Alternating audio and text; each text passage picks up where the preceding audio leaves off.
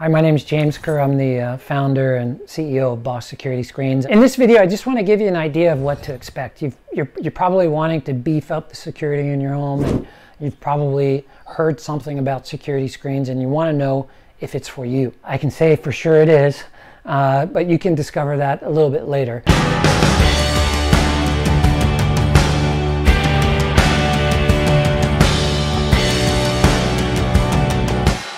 First thing to do is request an estimate, and the estimate is done in person.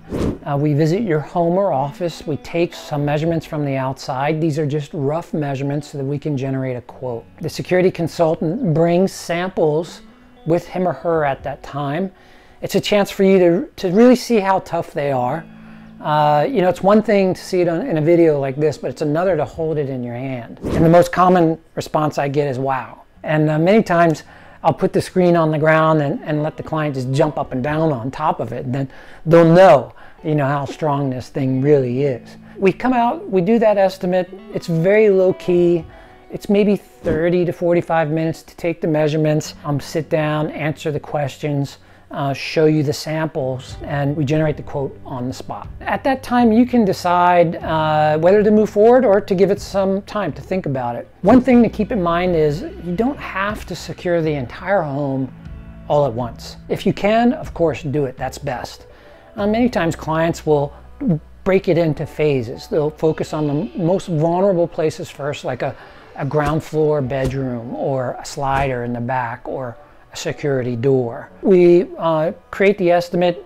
If you decide to move forward, chief installer visits a couple days later and takes what we call the final measurement. The final measurement's down to 1/8 of an inch, and every item is custom made to emulate that opening. So if you have a square, it's going to be square. If you have a center bar, it's going to have a center bar. If you have an almond colored frame, well, that security screen is going to have an almond colored frame, unless you want some other color.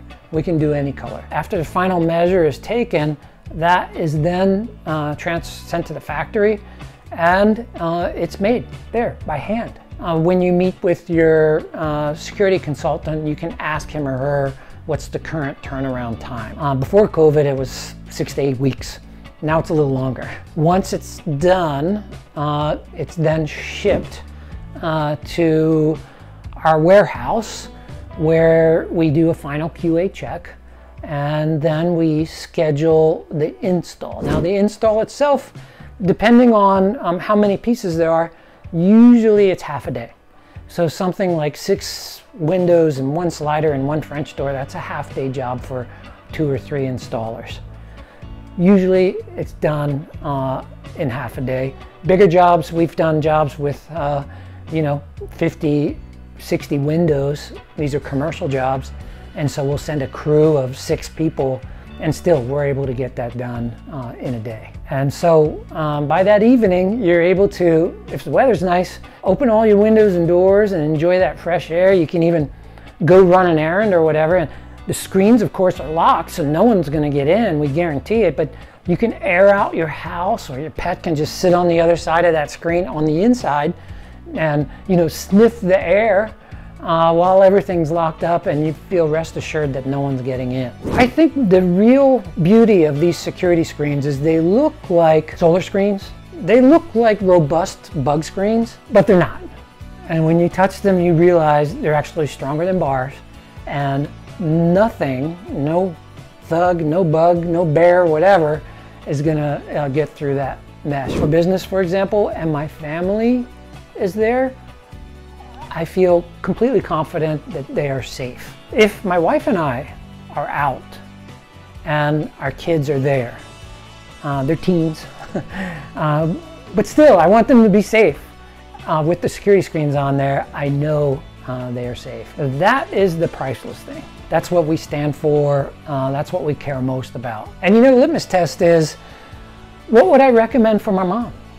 Right? If this were my mom's home, what would I recommend she do? Right? Given what we know, given all the stories we've heard, knowing what works and doesn't work, what would we recommend? And that's really the starting point of all of our conversations. Oh.